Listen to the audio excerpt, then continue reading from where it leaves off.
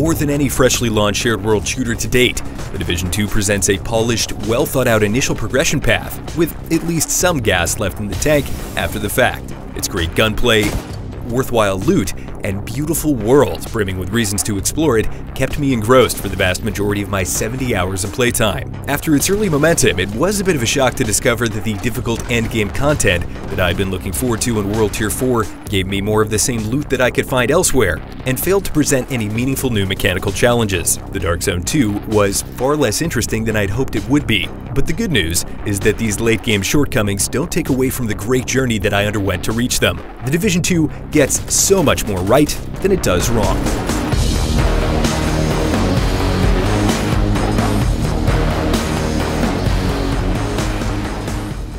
Things in The Division 2 seem to pick up right where the original post-pandemic story left off, both in terms of plotline and cover-based shooting. But it quickly becomes clear that many aspects of the gameplay have improved in meaningful ways. Gunplay is impactful, enemies react to being shot and die faster, and the world is teeming with enticing reasons to explore it. There are chests and collectibles around every corner, and this generous distribution of loot goes a long way in the context of The Division 2's phenomenally well-realized recreation of Washington, D.C. The series' familiar urban grid gives way to lush, open vistas and iconic monuments overtaken by vines.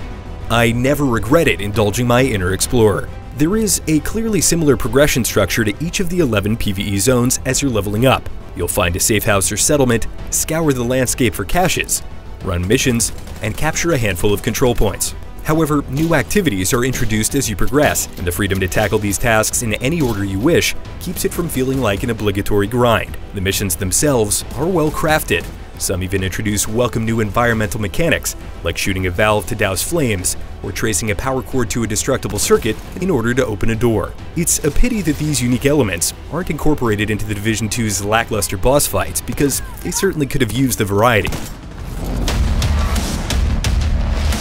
Bespoke boss mechanics are a staple of the shared world shooter and action RPG genres, so I was expecting to see some more elaborate encounters, especially in The Division 2's new strongholds, but came up with nothing more than apparently normal enemy archetypes with more health. This deprives the PvE of sorely needed standout moments and mechanical intricacy, and while bosses are a bit of a letdown, enemy variety elsewhere is significantly better than the first game. The expected assortment of enemies are all here, but some factions, like the Mad Max-esque outcasts, take entertaining creative liberties with their roles. Their rusher is a suicide bomber, their engineer controls a battle bot, and their heavy tries to crush your skull with a giant hammer.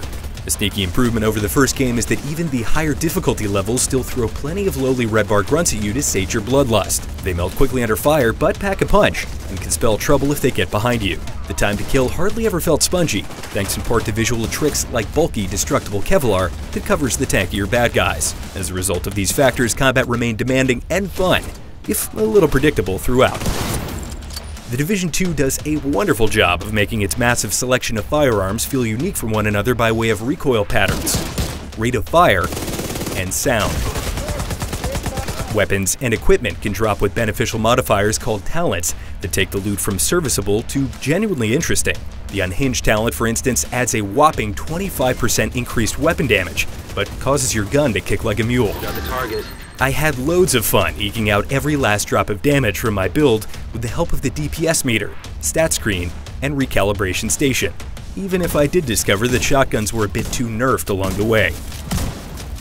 While gunplay is much improved, ability usage still feels clunky and ineffective, which doesn't inspire much exploration into these skill power builds. Specializations, on the other hand, do offer exciting bonuses like different grenades, passive effects, and the phenomenally fun-to-use signature weapons. The ever-present motifs of progression, exploration, and challenge do a wonderful job of gradually becoming more prominent as you progress through the approximately 22-hour main campaign. The main plot is serviceable, but the majority of standout story moments come in the form of short, direct, but effective subplots during missions. Agent vital signs, 0. There are a lot of excellent activities and progression that await you after the critical path, at least for a while anyway. You'll unlock powerful signature weapons, be introduced to dynamic world systems like the Priority Target Network, and even go up against a new endgame faction and invaded versions of previously completed missions. But this initial endgame is really more of an epilogue due to its brevity. It only lasts about 6 hours. Once you've completed all the invaded missions and progressed to World Tier 4, you lose the ability to replay them, and instead gain access to challenging variants of missions you've already played with no significant mechanical differences from the main campaign, and rewards that stagnate quickly, apart from the very rare exotic drops. Before you know it, you'll reach the gear score cap of 450 and be inundated with hundreds of randomly generated high-end items that aren't clearly better than what you've already got. This is where things get a little confusing because of the unintuitive and inconsistent ways in which the Division 2 allows you to circumvent this soft limit and continue making progress. I was shocked when most of the places that I would expect the 450 plus loot to come from, like daily and weekly projects, as well as challenge difficulty strongholds missions and high-value bounties, instead, for the most part, only gave me more of the same 450 items that I could obtain from much easier sources. The good news here is the gear score isn't nearly as important as itemization when it comes to effective power. Progression after the gear score cap takes the form of identifying the most advantageous effects and distilling your hoard of hundreds of high-end items down to the absolute best. There are also some other avenues for endgame progression that don't involve gear score at all. Hard difficulty capture points award crucial weapon attachments, and a multitude of enjoyably cryptic Easter egg hunts bestow masks, backpack trinkets, and exotic weapons, which, might I add, are remarkably fun to use. The Dark Zone is sadly the biggest letdown of the Division 2. The combat is fun enough, thanks to a relatively fast time to kill and stat normalization, but the risk-reward dynamic of the rogue system is a non-starter. At endgame, both world drops that go straight into your inventory and contaminated items that can be stolen by other players and must be extracted via helicopter are just more ubiquitous 450 gear. Without the consequence of potentially losing or stealing items that you care about, the Dark Zone becomes a much less attractive and dynamic PvP space. And bizarrely, completing the toughest challenges that the Division 2's Dark Zone has to offer, like surviving a Tier 1 manhunt or trading with a Thieves' Den vendor, award shockingly weak 250 gear score items. We couldn't fit all the topics into the review video, so to see my impressions of Conflict PvP, check out my written review in the description. The Division 2 is more than just a strong foundation for future updates. It's a refined and intuitive shared world shooter with many dozens of hours of great content and progression that you can enjoy today. Its wonderful recreation of Washington, D.C. is a pleasure to explore, thanks to a generous amount of chests, collectibles, and dynamic open-world activities. Impactful gunplay makes it easy to care about the well-thought-out loot, and there are plenty of different builds to experiment with, even if some are better than others.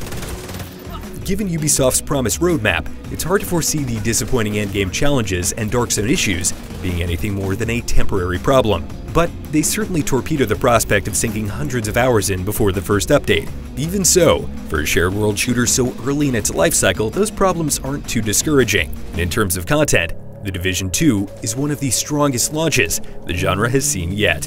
If you enjoyed the review, shoot me a follow on Twitter @ThugginDuggan. And for all things The Division 2, keep it right here on IGN.